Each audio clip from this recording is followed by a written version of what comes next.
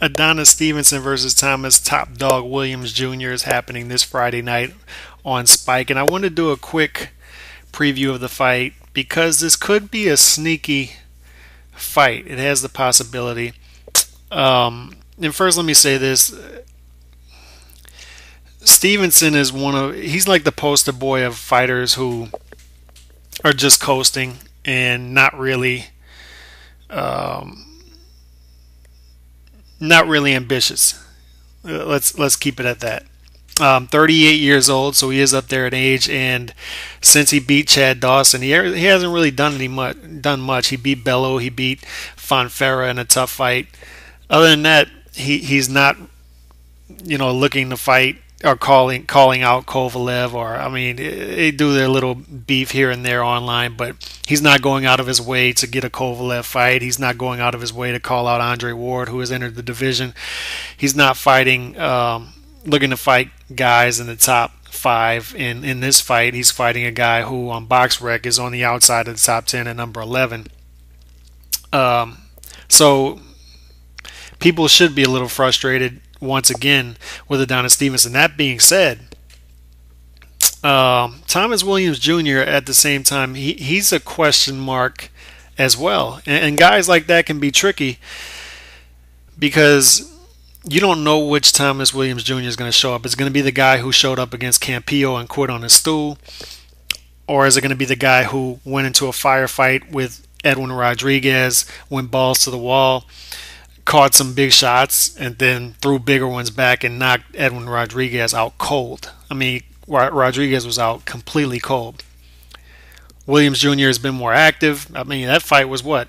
Only a month and a half, 2 months ago, something like that. So he's bouncing back real quick. I'm looking at the betting odds for this fight, and there's more value in Williams Jr. if you're a betting man, because you're not going to get much money off of Stevenson with the odds. But Williams Jr. is a plus 450, so you might want to throw down a little bit of money because there's more value there on Williams Jr. if he pulls off the upset. Adonis Stevenson is always a question mark because, yes, I mean, the guy is an explosive fighter, really good offensive fighter, a lot of power. You saw that in the Chad Dawson fight. But he hasn't been extremely active. I mean, he's been somewhat active, but he hasn't been active against top opposition. Like I said, he doesn't seem too ambitious. He fights in lulls. He'll be explosive on offense, and then he'll go into a lull. He gives fighters an opportunity to get into fights, I guess is what I'm saying. And if Williams Jr. comes out balls to the wall like he did against Campillo, yeah, I mean, he runs the risk of catching a big shot and getting it knocked out in the first round. But Stevenson's chin isn't the greatest either. Okay, so what if Williams Jr. catches him with a big shot early? And that's what he's got to do. I don't see him sustaining throughout the fight from what I've seen of him in the past.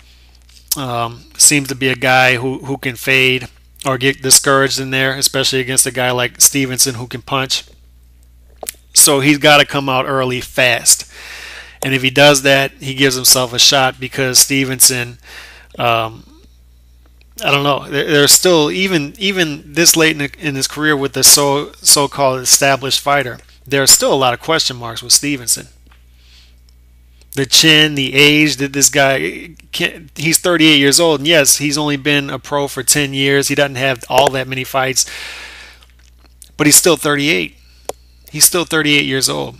And like I said, he doesn't look too interested in being great. He doesn't look all that interested sometimes at some points in fights where he fights in lulls. So if you're facing a young, hungry guy who is looking to prove to people that, hey, maybe I am this guy you thought I was in 2010, 2011 when I first came into the game.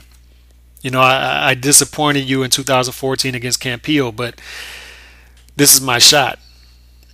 All right, so if you're fighting a young, hungry fighter who can punch, and Williams Jr. can punch, and he's hungry, and you don't come out, you don't show up, you fight in lulls, It can get dangerous for you, and that's where there's a little bit of value for Williams Jr. at plus 450, plus 475 from what I've seen. People can be underrating Williams Jr. here and maybe overrating Stevenson a little bit. So this could get this is something to watch. This could get interesting. I'd still pick Stevenson by stoppage. That's what my brain would tell me, but my instincts tell me that this could be a dicey fight for Stevenson, because maybe he's not going to show up with his A game. Maybe he'll overlook this, and Williams Jr. will not. That being said, if Stevenson catches him with something early, this could be a quick night because Williams Jr., like I said, he could get discouraged. He's shown that in the past and quit on his stool again. But we'll see. We'll see. It's going to be a fun fight. I think this will be a fun fight.